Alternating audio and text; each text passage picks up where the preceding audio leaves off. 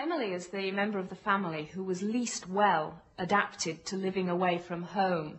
She was someone who lived completely in her own mind, and so she found it very difficult to cope with the realities of the world outside the parsonage. So whenever she tried to take a job elsewhere as a governess or a teacher, she found that she became so homesick that she physically endangered her own health and had to come back here. The real world was never as important to her as her own world created in her head.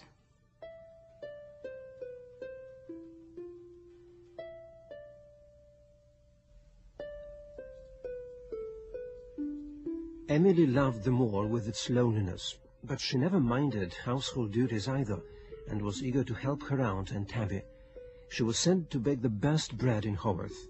She used to learn German words while preparing the dough, just as her father had read books by the loom many years before.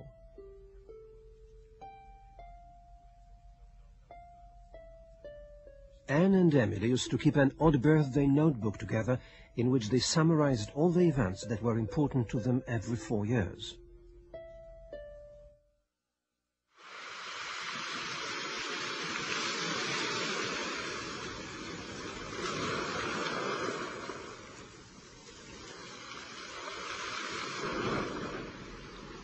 Anne Bronte was always overshadowed by her sisters. Very little is actually known about her except that she was gentle and pretty and loved the sea.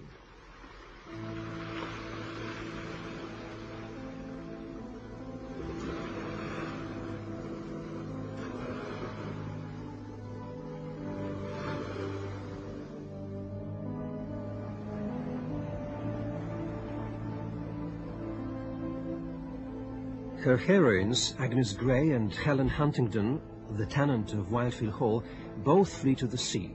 Agnes Grey could hardly bear the mortification she was exposed to as a governess.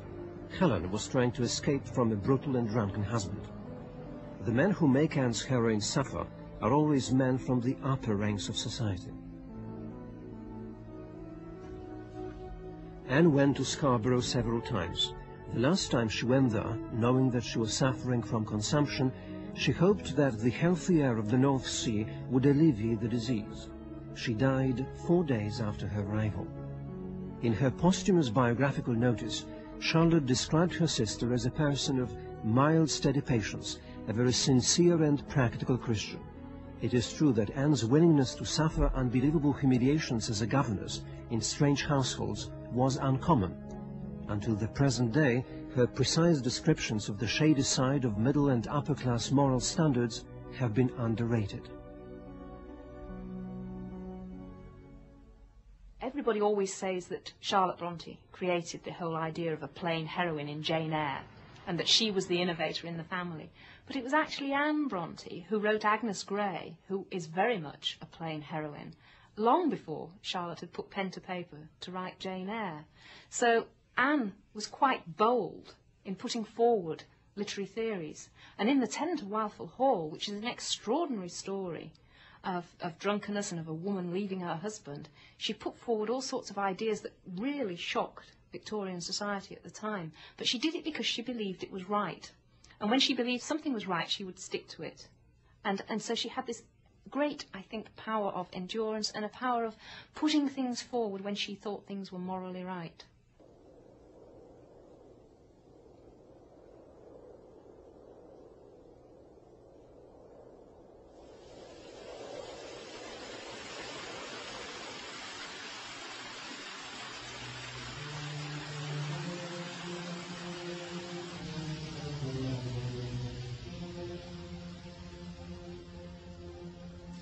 Never shall I, Charlotte Bronte, forget what a voice of wild and wailing music now came thrillingly to my mind's, almost to my body's ear, nor how distinctly I saw, sitting in the schoolroom at Rowhead, the Duke of Zamorna, leaning against that obelisk with the mute Victory above him, and the African sky quivering and shaking with stars expanded above all. I was quite gone. I had really utterly forgot where I was and all the gloom and cheerlessness of my situation.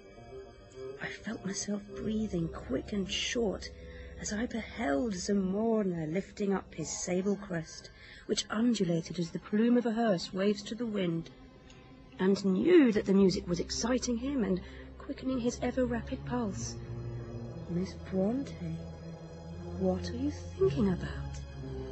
said a voice that dissipated all the charm, and Miss Lister thrust her little rough black head into my face. Sic transit.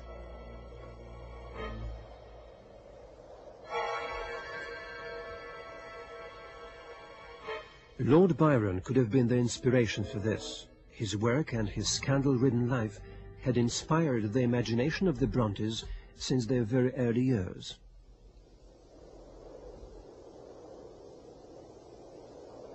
Zamorna, the Duke of Zamorna, was Charlotte's great romantic creation. She invented him when she was about 12 years old, when he was literally one of the toy soldiers in a box that Branwell, her brother, had been given as a birthday present. But gradually, over the years, she evolved his character. He became the great love interest of her stories, dashing and romantic and handsome, every teenage girl's dream. But Charlotte remained absolutely obsessed with him, to the point where she could actually visualize him. She would be sitting there writing, and suddenly he would appear before her. And you get this sense when you're reading Charlotte's accounts of this happening, that she's absolutely terrified by the power of her own imagination. It's as though she's losing her own grip on reality. And you can see that quite clearly she would be looking at Emily Bronte, her sister, and thinking that Emily had gone too far that way, that the imaginary world had become too real for her, and that perhaps the same thing was happening to Charlotte herself.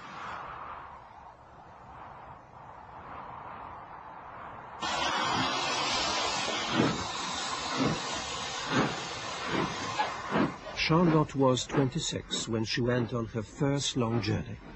She went to Brussels, accompanied by her father and her sister Emily. She and her sister had decided to go to school again, though. Their aunt had supported her niece's costly project in order to give them a sound grounding for the future. However, what at first appeared to be a delightful and exciting adventure turned out to be a difficult undertaking. The two shy daughters of a clergyman could not foresee the problems they would be faced with in faraway Belgium. When their aunt died unexpectedly, they interrupted their schooling. Charlotte went on her second journey across the Channel without Emily, who was utterly determined never to leave Haworth again. Charlotte was to continue her studies of French in Madame Heger's boarding school and to teach the other girls English. She suffered from the vanity of the other girls and the undisguised condescension with which they treated her. The reason why she suffered all this stoically was a man. Constantin Heger, the husband of the principal of the school, encouraged her in her studies, and in doing so kindled the greatest passion in Charlotte that she was ever to feel throughout her life. She immortalized him in two novels, The Professor and Villette. In these she describes her ideal of an almost pedagogic love. The lover is the professor who educates the much younger and much less educated girl and raises her to his own mental level. Of course, the Hegers became aware of Charlotte's passion. They tried to draw back and keep themselves at a distance from Charlotte. She could not stand the situation any longer and found a pretext to flee back to England.